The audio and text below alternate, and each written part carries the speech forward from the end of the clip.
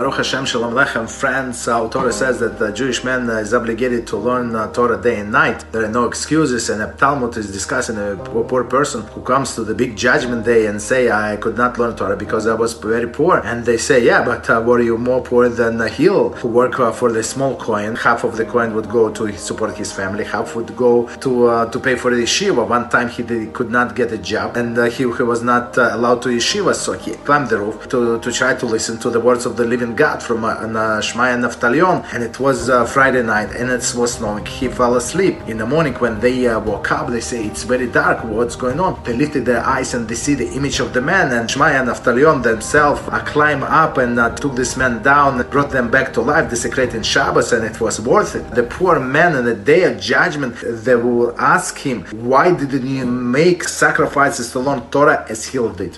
Why?